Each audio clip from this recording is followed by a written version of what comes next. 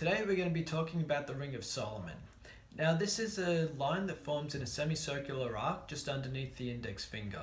It normally starts near the lifeline or somewhere close to there, and it ends in between the index finger and the ring finger.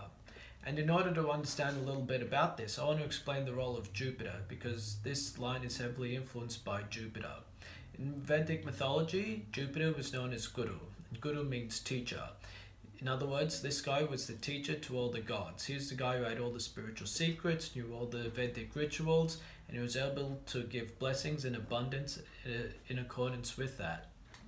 In other words, Indra, Agni, and all these other gods looked up to Jupiter whenever they needed to go into war or battle or some sort of conflict with all the demons that they were always fighting against. In other words, Jupiter was an all-round good guy, and that knowledge is what's going to help you understand this line, because the Ring of Solomon, also known as the Ring of Jupiter, gives you wisdom. It also gives you spiritual insight, and the one that most people are interested about is it gives you psychic abilities. And when I do a reading for someone, this is one of the first areas I look at to see if this person has a Ring of Jupiter or a Ring of Solomon or not.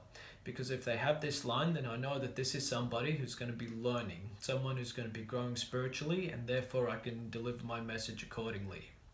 This is a pretty rare sign. When I first started out in palmistry, I think it was maybe 1 in 100 or 1 in 50 people used to have this line, but more recently I'm noticing it's every second person has this line. And I don't know if that's because this line is becoming more common, because mankind as a whole is becoming more spiritual, or it's just maybe because I'm doing readings for more spiritual people lately. But that's a general idea that once upon a time this line was rare. In fact, if you look up a lot of the ancient palmistry texts, particularly the ones that are a couple hundred years old, to as recently as written maybe in the 90s or something, they'll tell you that this line is rare. But as I said, it's starting to become more common now, probably because we're becoming more spiritual now. Now this line starts in several different places. The first place it normally starts out is connected to the lifeline. And in this context, it's somebody who's going to develop their own sense of spirituality as their life progresses.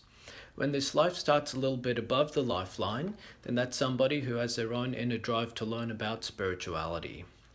If this line cuts the actual lifeline and goes into what's known as the area of Mars, closer to the thumb, then that's a very rare case. What that happens is that this is somebody who's seen ghosts and spirits around the house.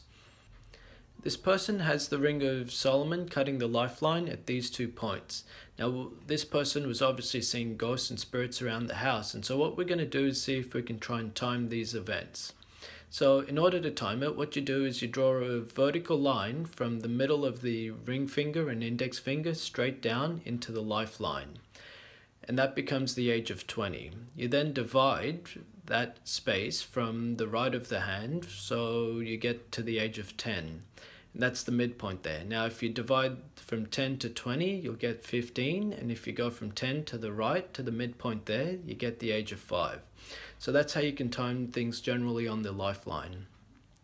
Now coming back to this hand here, these 2 breaks that happen from the Ring of Solomon through the lifeline, that happened at approximately the age of 4 and also at the age of 11.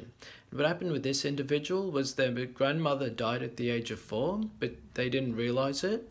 In fact, after the death, they kept seeing their grandmother everywhere, and because they were so young, they didn't know what death was. And so this person was seeing that spirit around the house. There was also, at the age of 11, I think they told me they went to stay with their aunt, and over there was some spooky happenings or something like that took place there as well. Now, that may sound like a bad thing, but this is actually a strong spiritual indicator here. So it may be fearful at the time, but in the long term, it's actually a really good sign to have. The other thing you should also look for is where this line breaks, because that's also going to give you some indication on what's happening in this person's life. Now, this person here, for example, is a 17-year-old young man, and when his mother sent me this picture of this hand, she was telling me that he's going off the deep end, he's just becoming very self-destructive, and she didn't know what was going on. So, as I said, the first thing I do is look at the Jupiter finger to see what's going on with this. And I could see these 2 breaks taking place there. Now, to time when these breaks took place and what impact they're going to have on this person's life, I want you to imagine a semicircular arc as if that line were complete. And to time those breaks, we're going to take the point at the rightmost side as 0 and the point connecting to the fingers as the age of 35. The midpoint of that arc would therefore be 17 to 18 years of age, but let's just say 17. And the quarter points there would be the age of 8.5 to 23.5. So coming back to this guy's hand, he had his ring of Jupiter broken between the ages 16 to 19. So when I got this picture at the age of 17, he was already about 12 months into this dark phase of his life. And when this line breaks, it basically weakens the influence of Jupiter on this person. So their wisdom, their spiritual insight, all of that is left them by this point anyway, but it's going to come back to them after the age of 19. When you do see these breaks, have a look at what else is happening on the hand, particularly on the lifeline. Now, if you look here, there's two significant breaks happening from other lines here. One is happening at the age of 16 and the other is happening at the age of 19. Now, that first line at the age of 16, because it's very small, we could say that's a family problem happening here. And the other one at the age of 19, that actually is a branch coming out of the heart line and cutting the lifeline. In other words, what's going to happen to this person is at the age of 16, there's going to be a big family problem, and the mother confirmed that. There was I think there was a big argument that happened with this person's father and their brother, and they had to separate the house or something along those lines there. But as a result of which, this person basically or essentially lost their faith in higher spirituality, and they're going to keep losing their sense of spirituality until the age of 19, when, through heartbreak, most likely through a relationship ending or a girlfriend relationship breaking up, this person's going to turn back towards spirituality once again. Now, when you see this ring, there's going to be 3 signs that will be most commonly formed on it. The first is going to be a swastika symbol, and more often than not, it's going to be irregularly shaped, so it won't be like a perfect Hindu swastika. And by the way, this is an Indian swastika, not like the Nazi German type.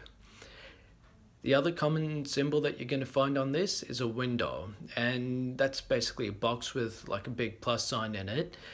And the other one you're going to find is a square. So all 3 signs are very similar, and it's very easy to confuse one from another, but we'll make separate videos on this later to tell you exactly what these signs mean. Now guys, that's my take on this sign on the Ring of Solomon or the Ring of Jupiter. If you have any questions, leave them in the comment section below and I'll try and get back to you. Otherwise, hit the like button or subscribe to this channel and you can get more content just like this. Thank you.